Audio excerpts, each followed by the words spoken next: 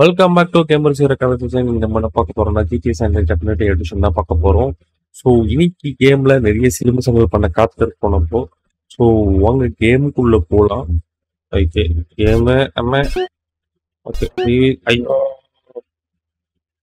Previously நம்ம girl friend கூட பல பஞ்சாயத்துகள் ஈடுபட்டிருந்தோம். ஸோ அது மூலமாக நம்ம அவ மூலியமா இருக்க வேண்டிய எல்லா விஷயங்களும் முடிச்சிட்டோம். ஸோ இனி நம்ம மிஷின் முடிக்கணும்னா ரன்னகனம் தான் பண்ணணும். அதுக்கு ஏற்ற மிஷினும் இல்லை நம்ம கிட்ட.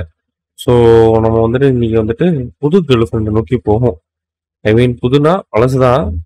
ஸோ அவளை தேடி போகும். பாவம் அவளுக்கு என்ன போவோமோ நம்ம மேலே பொச்சுக்கிட்டா இந்த கேர்ள் ஃப்ரெண்ட். சரி ஒன்றும் இல்லைன்னா ஒன்று அப்படின்னு போயிட்டே இருக்க வேண்டியதான் வாழ்க்கையில். யாருக்காகவும் நின்றுக்கிட்டு இருக்கக்கூடாது.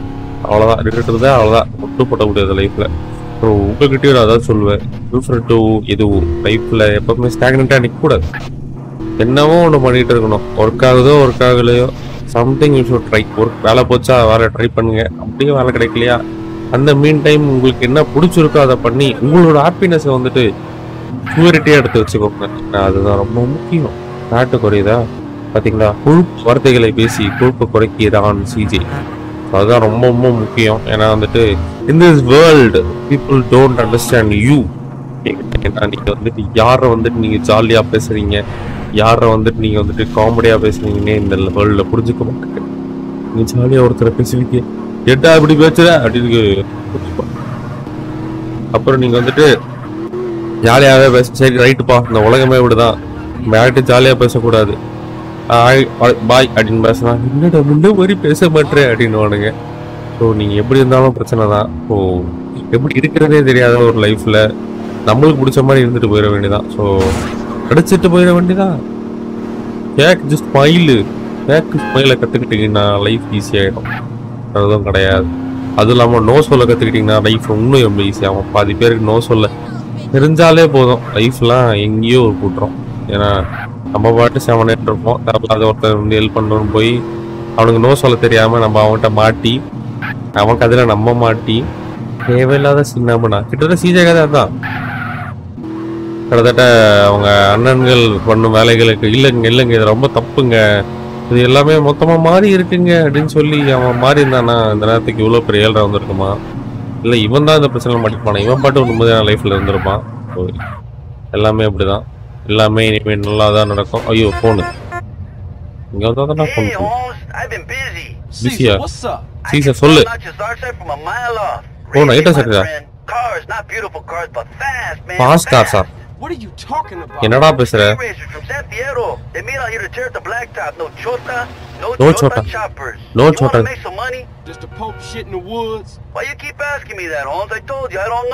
ஓஹோ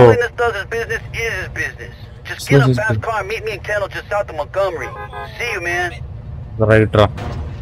சரி கைஸ் நம்ம வந்து ரேஸுக்கு போவோம். ஏன்னா வந்துட்டு இதுக்கு இருக்கிற ஒரே வேலை இந்த ரேஸ் வேலை தான். என்னோட அதே மார்க் பண்ண முடியல கைஸ், என்னால மார்க் பண்ண முடியல. ரைட் போடாடி அப்படியே போக வேண்டியதான். வர வழியில் போவோம். ஸோ ஸ்பீக்கிங் ஆஃப் தட், நான் என்ன பேசிட்டு இருந்தேன்னா ப்ரீவியஸ் மிஷினில் வந்துட்டு சிஜே வந்துட்டு அந்த டவுனில் போய் இருந்திருப்பாப்புல, இங்கேருந்து அங்கே அனுப்பியிருப்பாங்க. ஸோ அங்கே போனோடனே ஒரு பெண்ணுக்கிட்ட வந்துட்டு அவர் வேலை செய்வாப்புல. அந்த பொண்ணுக்கே அவர் மேலே லவ் வந்துடும். பட் சிஜேவால் பிரச்சனை என்னென்னா சிஜேக்கு வந்து இந்த எல்லா விஷயத்தையும் சொல்ல முடியாது. ஏன்னா இந்த பொண்ணு வந்துட்டு அவளையும் ஏமாத்திடுவாரோ ஒரு பயம். நான் வந்துட்டு கூட பழகின அண்ணன் தம்பிங்களே இப்படி பண்ணும்போது இவளை ஏமாத்திட்டானா என்னன்றது தான் அவனுக்கு ஒரு பயம். அதனால இவன் சொல்ல மாட்டான். அதனால இவன் வந்துட்டு இவன் தேவைக்கு மட்டுமே பழகிற மாதிரிலாம் இருக்கவும் மாட்டான். அதாவது இவன் வந்துட்டு போய் பேசுவான், பழகுவான், எல்லாமே பண்ணுவான். பட் ஸ்டில் இவனோட லைனில் நின்றுவான். ஸோ அதான் அவன் பண்ண போய் தப்பா என்னன்னு எனக்கு தெரியல. இல்லைங்கடா எந்த பக்கம் போகணுன்னே எனக்கு புரியலடா.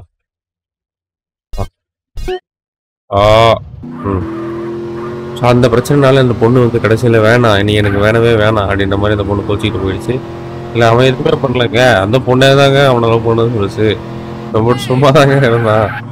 ஸோ தேவையில்லாத இது போய் நல்ல பொண்ணு தான், கொஞ்சம் வந்துட்டு கொஞ்சம் கோளாறு. பட் ஸ்டில் என்ன கேட்டிங்கன்னா சிஜே கொஞ்சம் பேசியிருக்கலாம். சிஜேக்கு ஒரு லைஃப் கிடச்சிருக்கும். சிஜே வந்துட்டு சிஜேக்குன்னு இப்போ பொறுப்புன்னு ஒன்று எதுவுமே கிடையாது. அவனுக்குன்னு யாருமே கிடையாது. அந்த மாதிரி நிலைமையில இருக்கான் அவன். ஏன்னா அவன் ஃபேமிலியை தாண்டி, அவன் சிஸ்டரை தாண்டி, சிஸ்டர் அண்ட் மச்சானை தாண்டி இப்போதைக்கு அவனுக்கு யாருமே இல்லை. ஸோ அவன் சிஸ்டர் அண்ட் மச்சான் தான் இப்போ கிட்டத்தட்ட அவங்க கூட தான் வந்துட்டு கிட்டத்தட்ட வளர்ந்துட்டு இருக்கான். ஏன்னா கன்ஃபார்மாக இப்போ பழி வாங்கி ஆகணும்ன்ற ஒரு இதில் இருந்தாலுமே அவனுக்கு இருக்க ஒரே ஒரு relative and blood related bond வந்துட்டு அவன் சிஸ்டர் கூட தான் இருக்குது. ஸோ சிஸ்டர் நல்லா பதுகணும் தான் இப்போ இருக்கான். ரத்தமாறு எவன்டா இவன் இங்க சரி ரத்தமாறேன்னு பாடுறதுக்குள்ள கொய்யால என்ன ஃப்ரெண்ட்ஸ் இப்படி பண்ணிட்டாங்கோ. என்னன்னா கதையாகுது இது. ஃபர்ஸ்ட் ஃபெல்லோஸ் எவன்டா இங்க தோண்டி வச்சான் பழத்தை.